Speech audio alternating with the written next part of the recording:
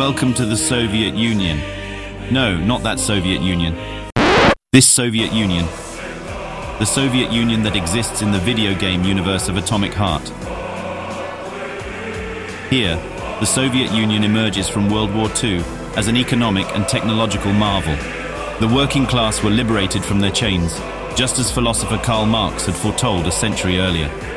The political philosophy of Marxist-Leninism ushers in a golden age of abundance and equality that propels the USSR far ahead of its rivals in the capitalist West.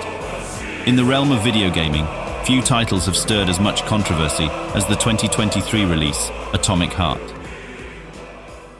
Developed by Mundfish, a Cyprus-based company led by a global team with Russian origins, the game takes us into an alternate reality, 1950s Soviet society. Atomic Heart weaves a tale of violent robots and a society lost in its own past. Lauded for its unique fusion of the Soviet-era setting, fantasy, and sci-fi elements, Atomic Heart was set to break new ground in the gaming industry. Yet, when it released, it made headlines not for its gameplay or unique setting, but for the storm of controversy it stirred. After Russia's invasion of Ukraine in February 2022, there's been a renewed focus on Russia's attempts to resurrect a lot of the old Soviet iconography. In recent years, Soviet symbols have begun reappearing all across Russia in schools and public events, in what many claim is a clear attempt to glorify the Soviet past. However, for many of the Soviet Union's former citizens, the hammer and sickle represents a dark chapter in their history that few would like to return to. Unsurprisingly, many people have begun to question the true origins of Atomic Heart, and whether or not the creators of the game had nefarious intentions beyond making a game that fans would love. Proponents defended the game, seeing it as an exploration of dark themes and complex narrative elements. They argued that gaming, like any other form of art, is a medium for expressing and exploring a diverse range of human experiences, however disturbing they may be. The game first raised eyebrows with the inclusion of a Soviet-era cartoon, Nu Pogodi, playing on TVs in the save rooms. Critics point to a scene showing a racially stereotyped African tribal man, a common feature in TV shows of the era, which has caused some significant backlash. Mundfish promptly responded with an apology and a commitment to replace the clip, but the echoes of the controversy remain. Further controversy erupted after the development team's launch event for the game. The event included a dinner in a large banquet hall, where people cosplaying robots from the game, circled between tables and Soviet-era slogans, adorned the walls and stage. However, some people started questioning whether it was appropriate to hold a Soviet-style event promoting the game when Russia is still attacking and waging war against Ukraine. Some critics, including Remedy lead gameplay designer Sergei Mohov, also accused Atomic Heart and its developer Mundfish of being nostalgic about the Soviet regime or even glorifying it. One Russian-speaking user called the presentation a feast in time of plague, adding that the event for the game about the Sovok, Russian slang term for the Soviet Union, coincided with the adoption of the anti-LGBT law in Russia, which brings us back to this very Sovok. Others drew parallels between Atomic Heart and another historical sci-fi classic, Wolfenstein.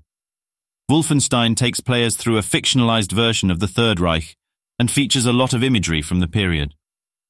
Some wondered what the reaction would be if the developers of Wolfenstein had chosen to host a Nazi-themed launch party.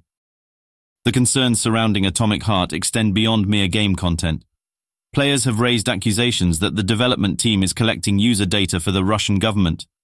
Mundfish has assured gamers that no data collection occurs in-game or on their website, but that hasn't quelled the worries for many. Amidst this controversy, another potential issue emerged: the game's alleged ties to influential Russian sources. Mundfish, despite being headquartered in Cyprus, is primarily composed of Russian team members and has been associated with Russian business mailing addresses. This, along with the vagueness of their comments on the ongoing war in Ukraine, led to increased scrutiny from the gaming community. The ties to Russian investor Gem Capital, whose founder, Anatoly Pali, was an executive for the Russian state-owned energy company Gazprom, further stoked the fires of speculation, leading to protests and boycotts against Atomic Heart. The controversies swirling around Atomic Heart have not been without financial repercussions. Major game distribution platforms have found themselves in the crossfire as many users have demanded the removal of the game from stores. Even GOG.com, a popular digital platform, faced a petition with over 10,000 signatures calling for Atomic Heart's removal. Despite such public outcry, the platforms have been hesitant to take such drastic actions. The game remains in their libraries, testament to the delicate balance these platforms must maintain between social responsibility and commercial interests. Amidst this tug-of-war, Atomic Heart continues to be a hot commodity, selling over 5 million copies since its launch on January 15, 2023, highlighting the complex relationship between consumer choices, company ethics, and product value. The saga of Atomic Heart does not exist in a vacuum.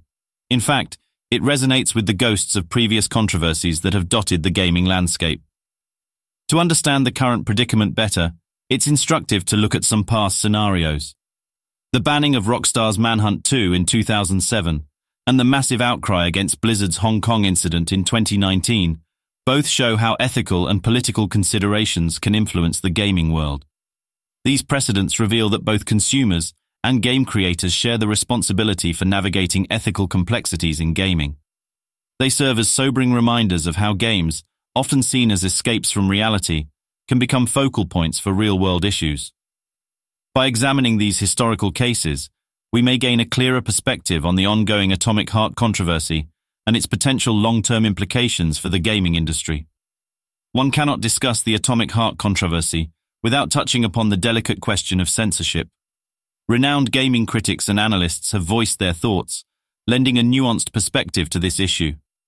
On one side, critics highlight the importance of artistic expression. Games, like any art form, should be an avenue for exploring complex ideas and themes. The argument goes, taking such actions might lead to a troubling precedent of suppressing creative voices.